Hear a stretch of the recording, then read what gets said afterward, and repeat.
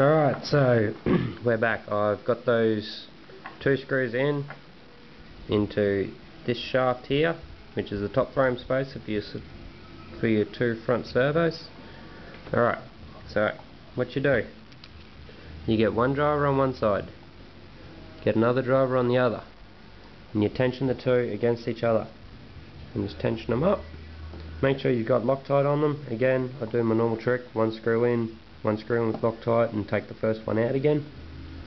Right, so you've tensioned them up. The reason you need two drivers is if you try and only tension one side, what it will do, it will only spin the center bit, it won't actually put tension on it, and the other side will just spin nice and free. So you need the two drivers to tension it up together at the same time. Alright, so now what we do, I'll go through and I'll put all the spacers in.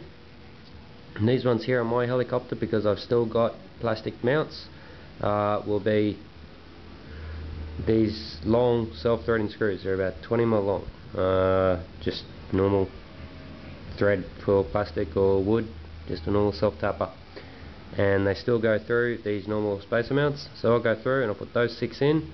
For interplastic you do not need Loctite, however I generally do use Loctite. Some people say it makes the plastic brittle, some people say it don't. I've never had any trouble with it, and it gives me a little bit more peace of mind. However, definitely on these carbonite servos, like these ones, they're HS65 HPs, never use Loctite putting the retaining screw into the servo, because it does damage the carbon.